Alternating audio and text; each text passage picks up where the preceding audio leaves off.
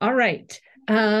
We are able to offer this programming in part due to our members and donors. So if you want to check out any information about that, please check our website, peaknature.org. After the talk, we will send you an evaluation form. So if you could fill that out, it helps us improve future programs. All right. If you have any questions, our presenter said he is open to questions. So you can either type them into the chat or and I can relay them, or you can ask some questions. All right. Our presentation tonight is Wind and Waves from the Sun, presented by Feiyu Li. He's a plasma physicist with the New Mexico Consortium. His work targets novel plasma science and applications like benchtop compact particle accelerators, space science, and fusion energy. And this is the first time he's joining us here at Peak, but we really appreciate him speaking for us today. All right. So I'm going to hand it over to you. Thank you. Okay. Sorry. Yeah, thank you, Elizabeth, for giving this opportunity. Let me share some work. And actually, as you said, this is my first time to give this kind of talk. So yeah, also I don't know what is the spectrum of the audience is like. So to be safe, I didn't include any equations. But I do see, sorry, but I do see some experts in the audience. So probably I made the wrong choice. Yeah. Anyway, yeah, it's a good pleasure to talk about this, and we currently are working on a project closely related to the Sun-Earth system, the space plasma, space science. So I will try to show how our work is related to this kind of big problem, like the solar wind. So so let me start. Yeah. So let me start from wind. Yeah, so for the nature wind, people is familiar with that. It's a kind of flow of air particles like oxygen, nitrogen, and they're flowing because the pressure difference. And people like the cool wind as a seaside, quite gentle, but sometimes it could also get gusty, like a hurricane. I guess people still have memory about the Hurricane Ian 2 months ago sweeping across the Florida, and now I believe another Hurricane Nico is also active on the East Coast. So sometimes these kind of strong winds could have catastrophic consequences. But today I'm not going to talk about this natural wind. I'm going to talk about the wind from the sun, so often called solar wind. So when we talk about the sun, the first impression people might think of is the lights that are coming off the sun. Indeed, inside the sun, there are intense fusion reactions that generate in extreme heats and radiations. And these radiations are the visible part that come into the Earth and illuminating our Earth. So this is the sunshine. And this is especially true for us living in New Mexico. We got abundant sunshine here. So actually the light or the radiation from the sun is the only or ultimate source of energy that powers of almost everything on our Earth. So, and here is a picture of, I guess, the morning sunshine. It looks quite warm and peaceful.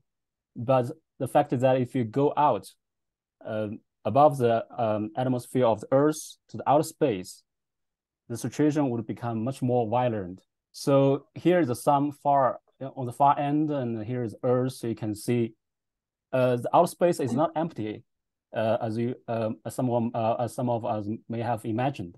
It's actually filled with a flow or string of particles that come off the sun, and at a very high speed, like 1 million miles per hour.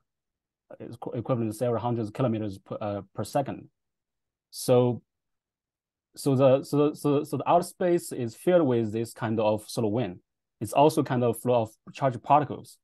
And this when I saw this image, it actually reminds me of how lonely our Earth is in the deep space. Yeah. So here's some basic specs about solar wind. So basically, it composed of electrons, protons, and alpha particles, basically helium ions, that come off the sun, and here is the distribution of the solar wind speed at different latitude of the sun. So you can see faster solar wind approaching about 700-800 kilometers per second, close to the polar area of the sun. But around the equatorial area, the solar wind gets much slower. So typically, every second the solar wind particles part number is about 10 to 33. This is a huge number, and the total mass lost due to the solar wind is about 1.5 million tons. But actually, the total mass lost per year is only about 10 to minus 14 solar masses. So although it's big in absolute number, but it's still small compared to the total solar mass. That's why the sun has existed for 4.6 billion years, and we don't need to worry about the sun would disappear due to the solar wind. So the solar wind could be visible in the halo around the sun during an eclipse. So it covers the sun. You could see a blurred area that coming off the sun. So now it might be interesting to compare the solar wind versus the nature land wind. So as I said, both are flow particles, but the major difference is that the solar wind contains electrically charged particles. Instead, the land wind contains neutral air particles. But the electric charge could play a very big difference, as we shall see later. And also, the solar wind speed is much faster. It's about 1 million miles per hour. But the strongest hurricane on Earth, the wind speed is only about 150 miles per hour. So solar wind is about 1,000 times faster. So because of that, the solar wind could have major consequences on our Earth, like it could cause disruptions to the man-made satellites orbiting in the outer space. And we know our ship communications rely on GPS, so the disruption caused to the satellites could also disrupt the ship communications. And some solar wind particles could also penetrate the atmosphere of the Earth and hit the power grids. So it has major consequences. So does that mean our Earth cannot survive from the solar wind? I guess the answer is obviously no. Yes, sorry. Yeah, our Earth is actually indeed protected by solar wind, right? By our own geomagnetic fields, also called the magnetic field. So here the blue stripes shows a profile of the magnetic fields shaped by the solar wind coming off the sun. And because of the magnetic fields, so basically the magnetic fields tend to regulate the charged particle motion, to tend to guide the solar wind particles away from the Earth. So this is very much like you open an umbrella when you try to protect yourself from getting wet. But we know even you use umbrella in a heavy rain day, the protection is not complete. You might still get wet when there's a heavy burst of rain, or the car is running by with high speed. So this is also true for solar wind. That means if there is a strong burst of surge of solar wind during a short time, like a coronal mass ejection, the solar wind could strongly disturb the magnetic fields of the Earth. In that case, some solar wind particles could actually penetrate through the protection layer provided by our own magnetic field. So these electrons or particles, charged particles from the solar wind could actually precipitate into the polar areas of our Earth. And when they hit the atmosphere, they could ionize the neutral air particles and causing emission of different colored lights. So this is so-called aurora or northern or southern lights observed in those polar areas. And if you understand the principle of the aurora, you could see that this is a strong evidence of the solar wind. So another evidence of the solar wind is the tail of the comet of comets. So it was long observed that the tail of comets always directed away from the sun, no matter where they are traveling. So this is very similar to the windsock people put to mirror the direction of the natural wind. And it is because the solar wind that blows the plasma tail of the comets that are shaping the tail in these directions. So I guess we have talked a bit about the basics of the solar wind. So now let's see some history about the discovery of solar wind. So the solar wind was formally termed first termed by Ian Parker back in 1950s, and actually even before that, some hypotheses already put forward by people that there might be particles coming off the sun. But this was the first time dating back to 1950s that Ian Parker first mathematically established the fact that there could be a steady stream of charged particles coming off the sun.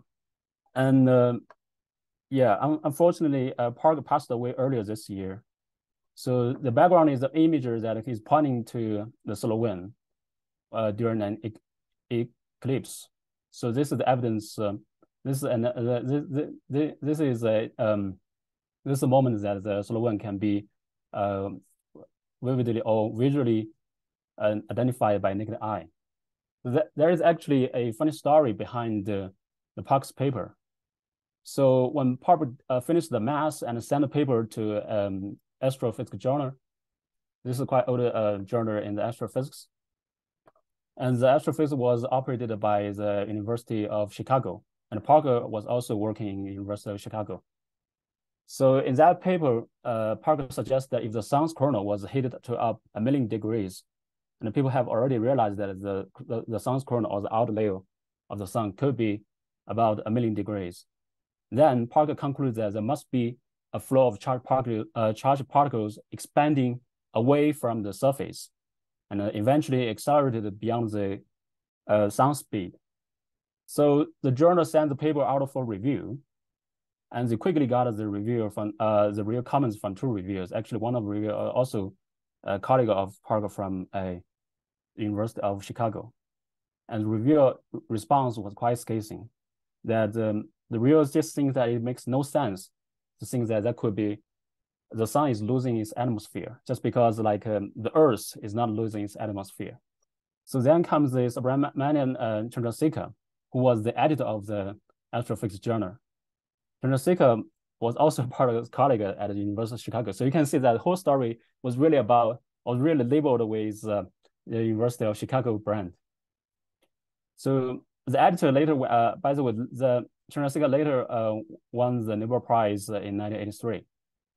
By that time, when Chandrasekhar got the review comments that he looked into that paper, he did not like the idea of particle either. But the fact that he could not find any flaws with particle mass. So he insightfully overruled the review comments and published the paper. So when I first read this story, I learned a few lessons, like the power of mass. So sometimes when the mass shows that fact and mass derivation is correct, probably it's true. And second is that science is often counterintuitive. And for those who work in the academia, the fact is that the reference system does not always work. So the importance is that just a year later, the solar wind was actually directly observed by a Soviet spacecraft, Luna 1. And 3 years later, a similar observation was made by a NASA spacecraft called Maria 2 on its journey to Venus. So in honor of the significant discovery or prediction by Ian Parker, and recently, just 4 years ago, and it's actually 60 years after the publication of that original paper, NASA launched a probe called Parker Solar Probe to detect or investigate the solar wind. So actually, this is the first NASA spacecraft named after a living person. So this is the solar probe imaged on the background with the sun as a background, and here is the magenta curves shows the actual trajectories of the PSP or Parker Solar Probe. So everything in the solar system is orbiting around the sun. So the Parker Solar Probe is not approaching the sun constantly. Instead, it does this kind of circles and approaches the sun gradually after each cycle. So the unique feature of the Parker Solar Probe is that it can approach within about 10 solar radii. And this is the closest ever artificial object to the sun. Imagine that the sun-Earth distance is about 213 solar radii. So it's really close to the sun. So because of that, NASA describes that as touching the sun. So with the history and some basics, we might ask what actually determines the solar wind behavior or solar wind dynamics. It's actually essentially is governed by the plasma. So for people who are not familiar with plasma, plasma is a state of matter. It's not commonly found in our daily life on Earth, but it actually accounts for more than 99% of the observable universe. Of course, currently we're also talking about dark energy, dark matter, so that are excluded from that. So plasma, as I said, plasma is a state of matter. And usually we know there is a solid state, a liquid state, and a gas state. The plasma is often termed the fourth state. So imagine you have a cube of ice, and you heat it, it starts to melt and become liquid water. And you heat it further, it becomes a stream of gas. But can we hit it further again? So as we know, the gas is made of atoms. The atoms is further made of nucleus and electrons orbiting. And according to quantum mechanics, these electrons have certain energy levels. And this corresponds to the bound energy. So if you hit it further, this electron could actually be stripped from the nucleus. So electrons have a negative charge, and nucleus have positive charge. So if you hit it enough, those electrons can be stripped off and creating a state that the matter is composed of ionized nucleus and or ions and negatively charged electrons. And this is the state of plasma. And it can be found in stars, electric arcs, lightning, or neon light signs on our streets. So in order to hit the hydrogen atoms into plasma, you probably need about 0.1 million degrees. So if you remember this number, then we could conclude that the sun is a giant plasma ball. That's because if you cut through the sun, at the very heart of the sun, it's a nuclear fusion factory. And I said this nuclear fusion creates extreme heat, and the core could be heated up to 27 million degrees. And if you go into the radiative zone, it cools a little bit down to about 12 million degrees. And even out into the convective zone, it's about 4 million. So still very hot. So all the matter are in the state of plasma. And it go even further out, matter the photosphere and chromosphere. So they are cooled about 10K degree. So the photosphere is actually the innermost layer that we could see with our eyes. But it's very surprising that if you go further beyond surface, there is a large area extending thousands of miles above the photosphere. It's called the coronal region, this broad area. And this is the source area of the solar wind.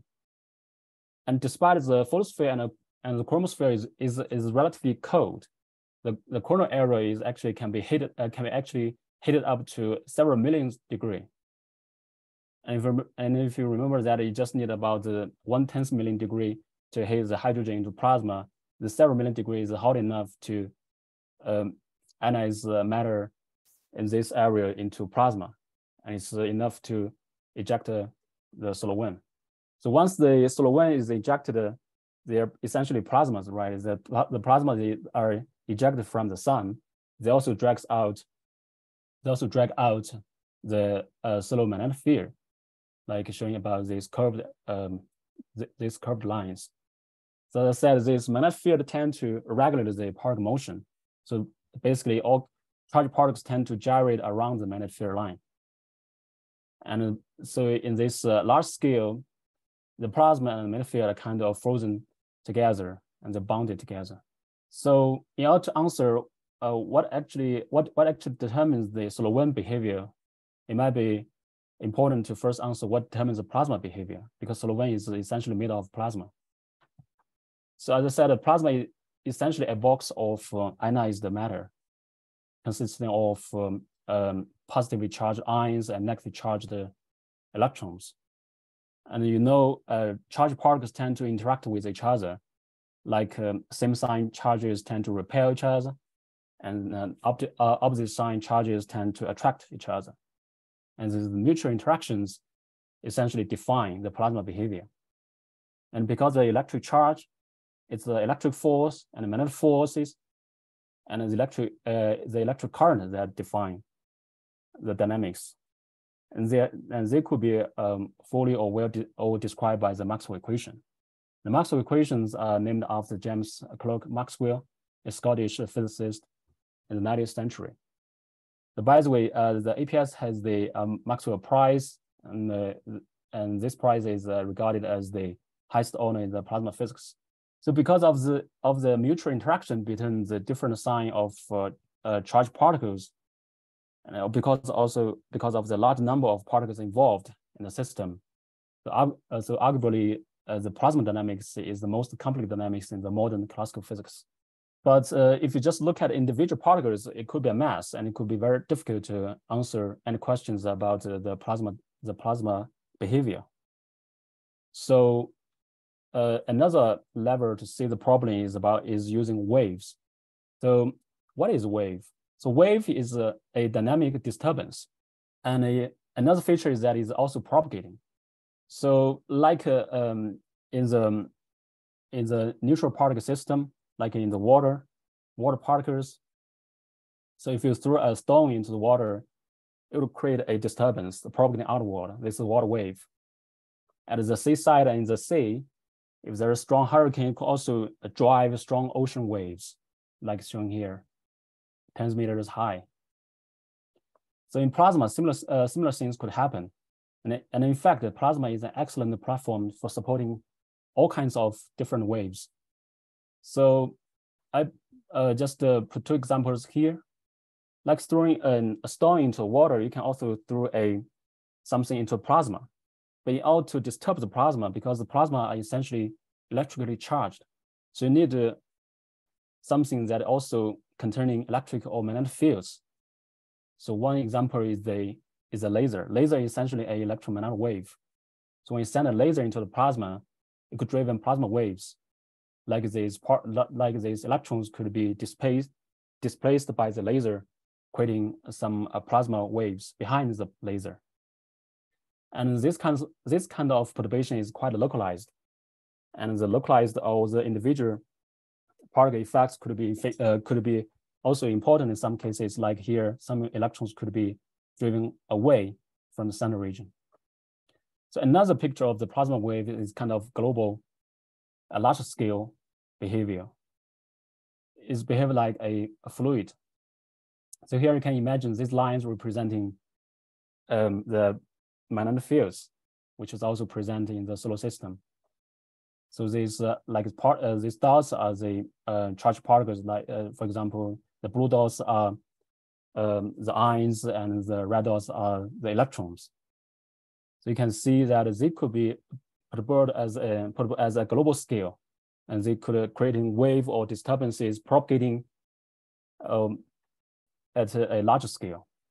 So for the solar wind dynamics, we're more interested in this later type, the fluid type scale.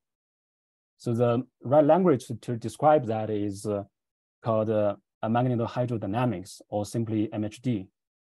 So so this is a long word. So basically it means that collectively the plasma behaves as a hydrodynamics or fluid dynamics. That's a later half part of the word means.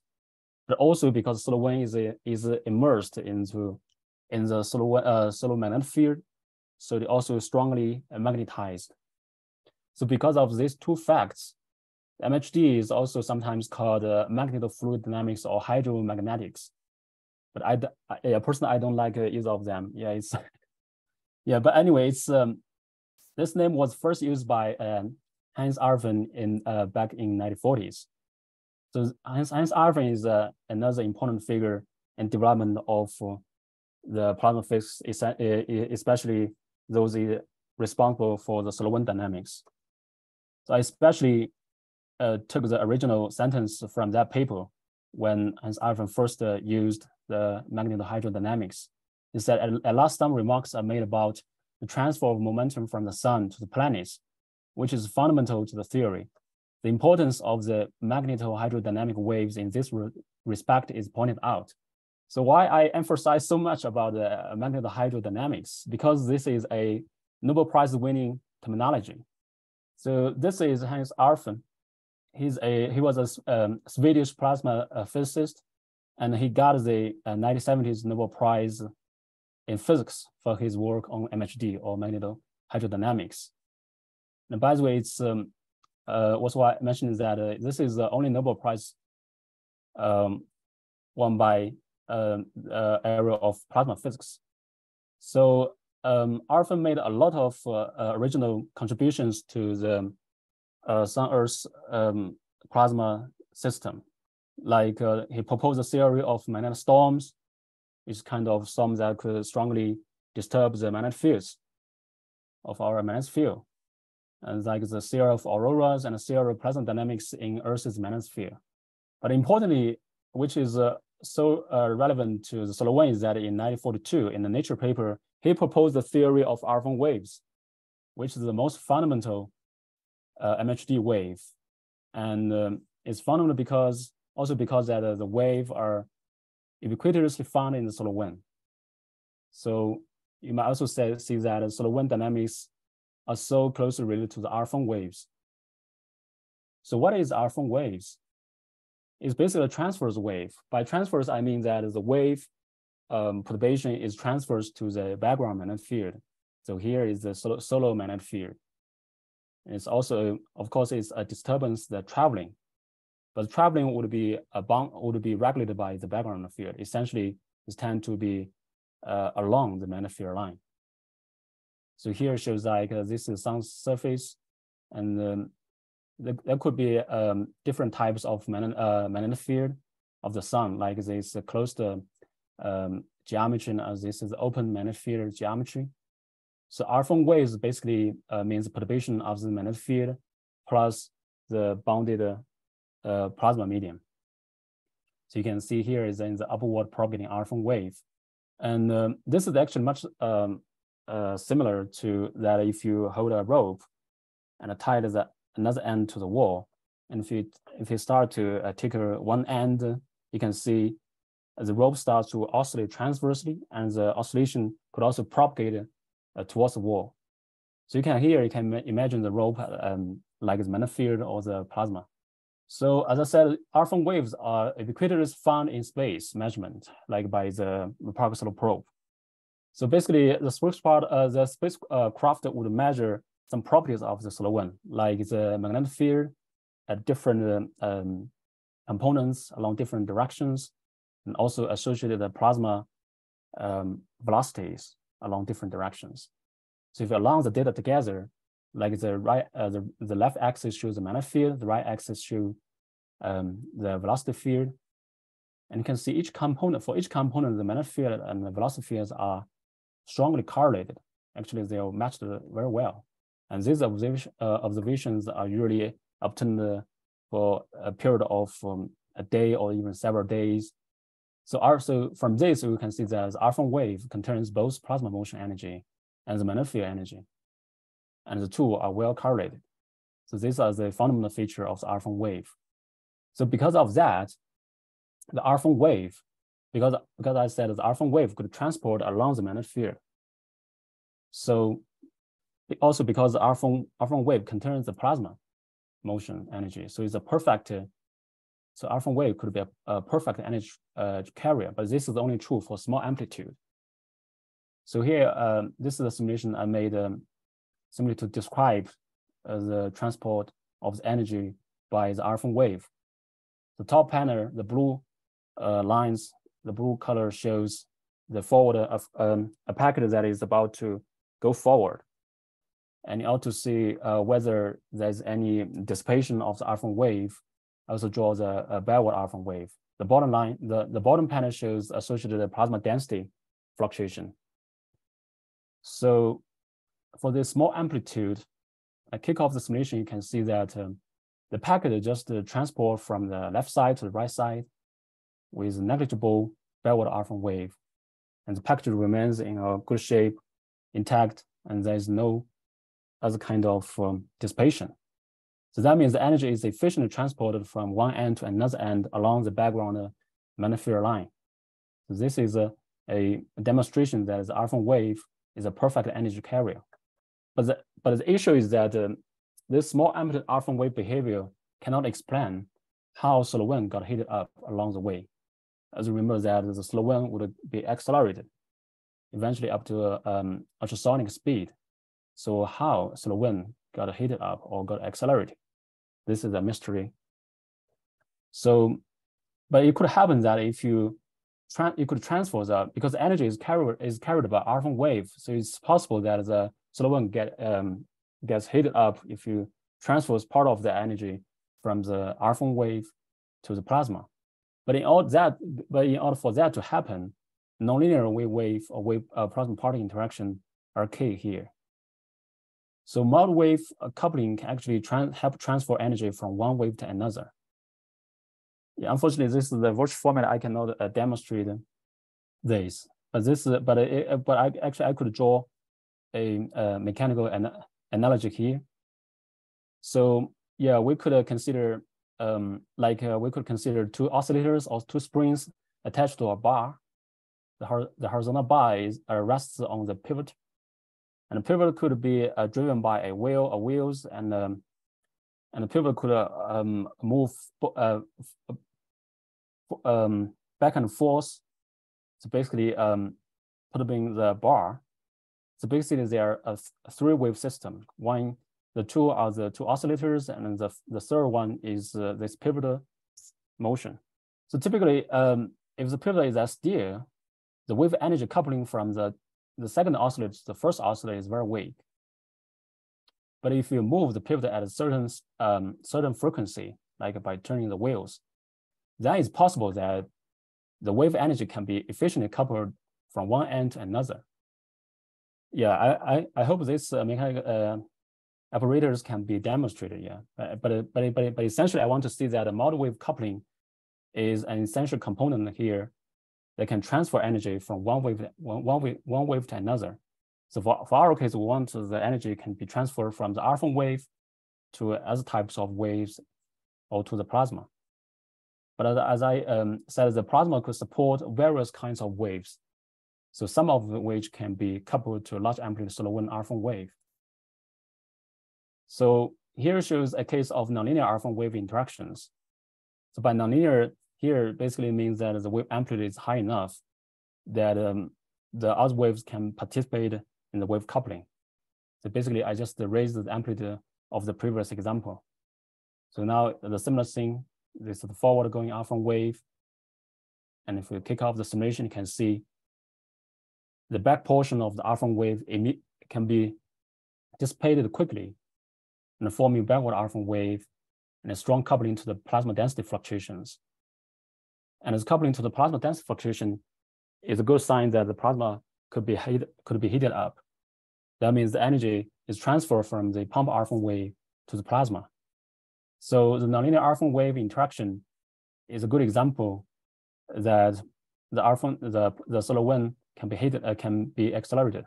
So speaking of the methods to study solar wind, of course, the spacecraft measurement is a good one, but like the Park Pro.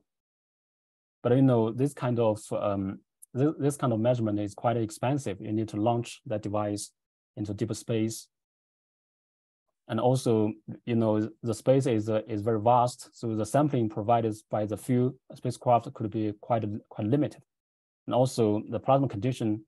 Basically, we have no control about the plasma condition to be studied. But of course, the spacecraft could provide in situ measurement. It's very useful.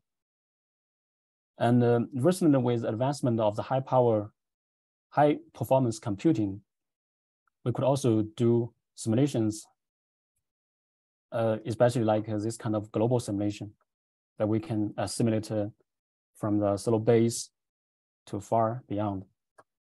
Another way is to use laboratory magnetized plasma experiments. So essentially, solar wind is about magnetized plasma. So why not we create a similar plasma and put it into some background magnetic field to perform controlled study. So the major benefits of this kind of activity is that we can well control the plasma and wave conditions used to study this process. So that this can be quite useful to clarify some basic plasma process with relevance to the solar wind. So in the US, a whole network is forming to study the magnetized plasma dynamics in the laboratory. So here I show a number of labs scattered around the country. So yeah, the fascinating part of these devices could be very different in geometry, in size, in plasma conditions, and they are used to study all different kinds of plasma phenomena, including those with relevance to the solar wind. So of most relevance to our project is a device at the Basic Plasma Science facility at UCLA. The primary device is the large plasma device, is shown here. The device is about 20 meters long. And so it's really big. I guess that's why there is no better naming than just simply call it a large plasma device. So the idea is that, so basically the basic configuration of the device is that there are well-aligned electromagnets that produce a background magnetic field along the length of the device. So it might be complicated to see from the up panel, but in the bottom panel, I will draw a sketch of device. So what you have in the one end is a cathode anode discharge. So this can be used to create an electron beam. And then the major body is filled with neutral gas. And once the discharge happens, the electron beam would be sent into the neutral gas to ionize and forming a plasma. And during the plasma discharge, the RF waves could also be launched using an antenna. So actually you could insert antenna. This is the real picture of the antenna. So it's about 2 loops. You could create a different polarization of the wave. So the antenna is about just of diameter about 10 centimeter. So here just actually a year ago we had a chance to join an experiment at LPD. So here are some more pictures about the device. This is the panel used to monitor the plasma conditions, the discharge conditions, and so yeah, hopefully you can see this video showing how device is operating. It's quite noisy over there. And this is from the side view. And so you can see the flash inside the device, and each flash actually refers to a plasma discharge. So the device is essentially operating at 1 second per shot, so it's 1 hertz. So what we have been doing is that we do the experiment on one hand, but also try to develop a numerical simulation tool to study the large plasma device RF waves under very similar conditions. So I just show some pictures of our simulation results. So I'm not going to explain details, but just basically shows this from full 3D simulation, and shows how we can inject a full 3D RF wave very close to the LPD RF wave launched from an antenna. And it shows how the currents associated with RF wave, and if nonlinear interactions happen, how could density fluctuation can be generated, how the plasma can be heated up in the parallel direction. So this might be related to how we understand the solar wind is got heated up. So finally, I want to show an example how the alpha wave decay was simulated using our tool. So as I said, our goal is try to simulate the LPD alpha wave using conditions as close as possible. So in the LPD, we have the cathode to produce a plasma. We have antenna to inject a wave. We have probes to diagnose the plasma process. So here we also inject the RF wave in the middle of the plasma, similar to LPD. So we show one case how the wave interacts with the plasma. The wave was launched, probing to both sides, and you can see this jiggling of the wave profile. The jiggling means that the wave is strongly interacting with the plasma. So here actually you can see this regular density fluctuations caused by the wave interaction. And it's an indication that the strong nonlinear interaction indeed happened. So in the simulation, we could also provide detailed diagnostics of what's going on during the interaction. Yeah, I guess I mean, I have more scientific results to show, but I guess I can stop here. I guess the key idea is that I hope the audience get a sense how we approach big problems like the solar wind step by step, and how we can do some basic element study using laboratory study and using computer simulations. So finally, some takeaway message. The first is that like the Euro wind, the solar wind is a flow of particles, but difference that is electric charged. And the solar wind could have a huge impact on our Earth as space weather. So second is that a solar wind was formally discovered only decades ago. It's actually shorter than we had expected. And now it's being closely monitored and directly explored using spacecraft like the Parker Solar Probe. And I also try to emphasize the solar wind behavior is essentially governed by the plasma and associated wave dynamics, especially the RF wave. The so ubiquitous found in the solar wind. So finally, in addition to the direct spacecraft measurement, laboratory study and associated computing modeling have become increasingly important, and that's where our work falls in. So yes, thank you everyone for showing up on this special night. Yeah, I'd like to take questions you might have. Thank you. Well, it's a good timing. All right, thank you. So if anyone has any questions, feel free to unmute and ask your questions, or to put them in the chat and we can follow them there. Thank you for the talk. I enjoy that the best name they could come up for the device was large, the large device. So yeah, it was fun. Feiyu, hi, this is Galen Gissler. I was wondering if you could say something about the relationship of the solar wind speed to the 11-year or 22-year solar cycle of sunspots. The relationship is solar wind speed. Oh, this is a very professional question. Yeah, I didn't expect it. Yeah, I guess I don't have an answer to that. Sorry. Yes, I didn't study into the 20 or the cycle of that sunspots. Yeah, so I'm not sure if the audience or anybody from the audience could have with this. Oh God, this is rough recollection. I should know this, but I don't. But as far as I remember, you do get variations of the flow speed over the solar cycle. And I would say that during solar maximum, you get more fast solar wind even at lower latitudes. But I know a bunch of other names here in the participant list. If anybody of those wants to correct me, please go ahead. Yeah, I see. Yeah, quite a few experts here. Yeah, yeah.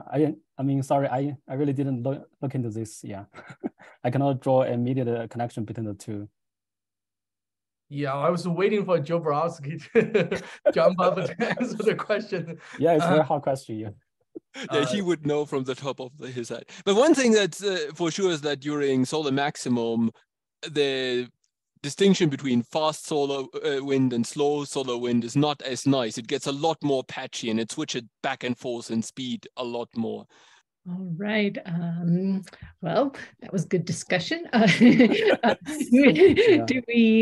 there any other questions out there we can try to discuss?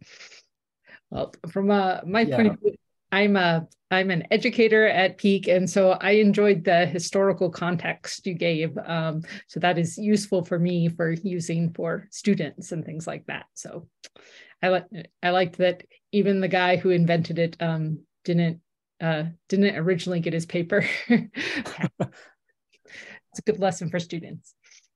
Yeah. Also, I want to advertise for Feiyu. I mean, if you know, I know there are experts in the audience. So if you guys are interested in any type of collaboration, you know, Feiyu is very good at kinetic simulations. So he developed tools to simulate this laboratory experiment, and then we hope to apply what we've learned in the laboratory to the real space. So if you guys have any ideas or the proposal ideas or paper ideas, you're very welcome to contact us. Maybe we can collaborate and write papers and write proposals together. Right, exactly, yeah. I didn't expect a lot of experts show up today. Otherwise, I would have put more fancy stuff in the slides. Well, last call for questions. Last chance to think of them. I will mention that next week for Peak, we are having another live stream talk. It will be on the mysteries of Betelgeuse by Heidi Morris from the Pajarito Astronomers. And so it'll be at 7 o'clock on Friday as well. Also, the Pajarito Astronomers next week on Saturday, the 19th, I believe, they're having their last dark night of the year at Overlook Park. And so that's where you can go and people bring their telescopes and you get to do some practical astronomy. So if there aren't any other questions, I will thank our speaker once again. Thank you. And thanks everyone to coming tonight. Thank you. Yeah, have a good night. All right, thanks. Enjoy the weekend. Bye-bye. Bye, everyone. Bye.